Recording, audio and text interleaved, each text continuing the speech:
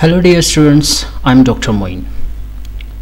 We are going to discuss IR spectroscopy in this video, and this is the part 3 in which we'll discuss specifically the instrumentation of IR spectroscopy.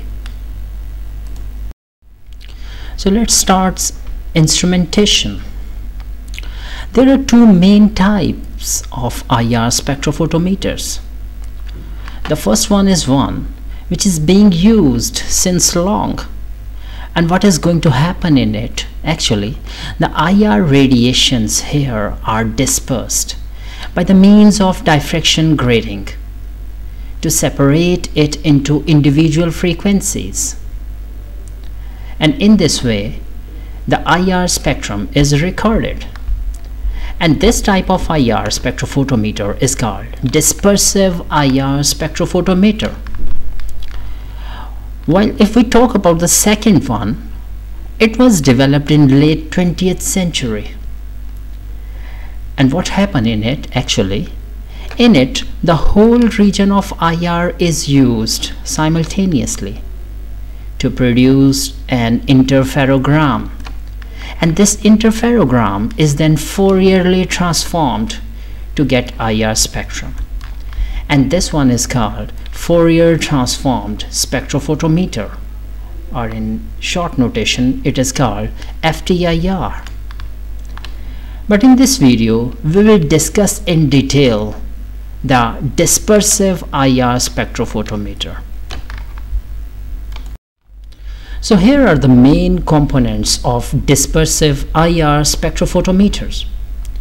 It contains radiation source, then sample compartment, then optical chopper, monochromator, detector, amplifier, and readout device. Students, some of the parts like sample compartment, optical chopper, and monochromator, these are same as we have discussed earlier in UV visible instrumentation. What do you say? UV visible spectrophotometer. So my video is available on this topic. So for these components you can watch that video. So now we will discuss the rest of the parts here. So here's the schematic diagram of dispersive IR spectrophotometer. You can see here is the source of radiation. So the radiation is separated into two beams of equal intensity. So one behaves as sample beam, means it passes through the sample, while other behaves as reference beam. And both of beams, then they fall here on optical chopper. Then the next part is monochromator. If we want to study the wavelength of our interest, then we will use this monochromator. And the next part is detector. So optical chopper, it makes to fall both of these sample and reference beam alternately onto the detector. The next part is amplifier, and with which amplifies the signal, and with amplifier there is attached a servo motor. And with servo motor there is attached the optical wedge. This optical wedge can move in or out. So in this way it may suppress the intensity of this reference beam according to need.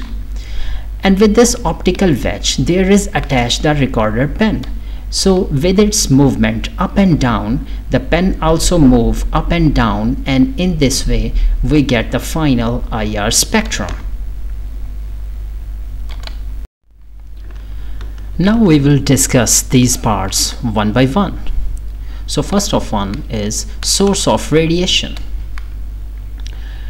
So two sources for IR radiations are commonly used, and these are Nernst filament and Globar. So if we talk about the Nernst filament, so what is the composition of Nernst filament? It is actually composed of mixtures of oxides of zirconium, thorium, and yttrium. Means Nernst filament, it contains the oxides of zirconium, thorium, and yttrium, and these are present in a hollow rod. You can see here the rod, And what is the dimension of this rod? It is 2 millimeter in diameter and 5 centimeter in length. So this is 2 millimeter diameter and 5 centimeter in length. So this one Nernst filament is being used in IR spectrophotometer. So this is the general, how it looks like the Nernst filament, but this design is being used in IR spectrophotometer. Now the next source is Globar, which is shown over here. What is the composition of Globar? It is a bonded silicon carbide rod. So there is silicon carbide inside. And what is the dimension of this rod? 7 millimeter in diameter and 5 centimeter in length.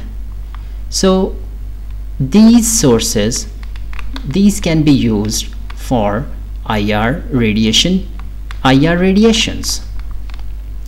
On heating electrically at about 1000 to 1800 degrees centigrades, these rods emit IR radiations.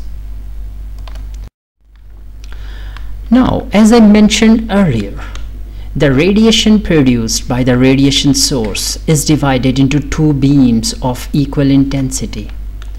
One serves as sample beam while other as reference beam. The absorption by the sample is directly measured from difference in intensities of two beams.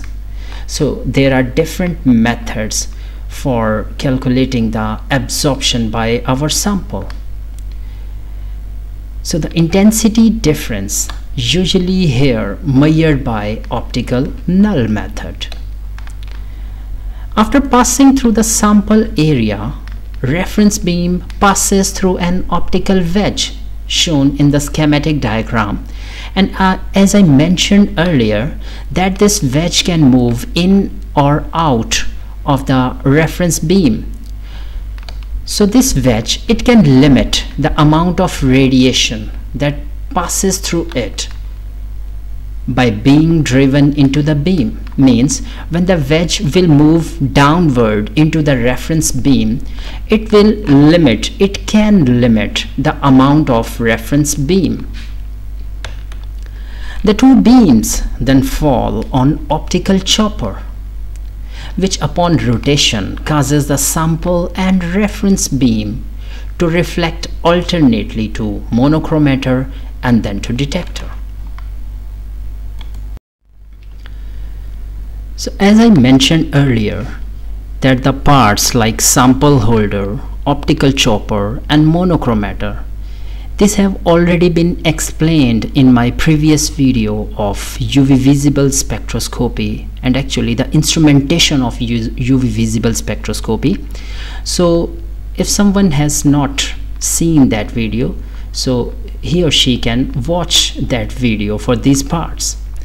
So we are moving towards detector.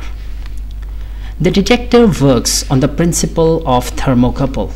And what is the principle? If two wires of dissimilar metals like antimony and bismuth are joined together at the ends and the difference in temperature is created between the two ends at the junction, the current is caused to flow in the wires. So this is the principle of thermocouples. Thus a thermocouple detector, it converts the IR energy into electrical energy. Mean when IR radiation fall on it, current is generated and the intensity of current is proportional to the intensity of radiation falling on thermocouple. So if the intensity of radiation is high, the intensity of current will be greater and vice versa. Now we will see about amplifier, optical wedge and recorder. So when sample has absorbed radiation of a particular frequency, the detector will be receiving alternately an intense reference beam and a weak sample beam. So what does it mean? So here are two radiations, one is sample beam, other is reference beam. So if sample has absorbed some part of radiation, then the radiation coming out from here, that is weak beam, weak sample beam, and here is no absorption, so it is an intense beam, and both of these beams are made to fall on detector alternately. So detector is getting both of these beams alternately as intense beam and weak beam, intense beam and weak beam. In this way, the current produced on detector is an alternating current. And the next part, which is amplifier. So amplifier has been designed in such a way that it can sense only alternating current. Then the amplifier is coupled to a small servo motor, you can see in the diagram, which drives the optical wedge into reference beam. So it can drive this optical wedge inside this reference beam until the detector receives the radiation of equal intensity. Now I will explain it. As I mentioned earlier, that here is the weak sample beam and intense reference beam. So amplifier or servo motor make to move this optical wedge inside, and when this optical wedge move inside this reference beam, so intensity of reference beam start decreasing, and till when this process continues until the intensity of both of these beams become equal, means their difference that becomes 0.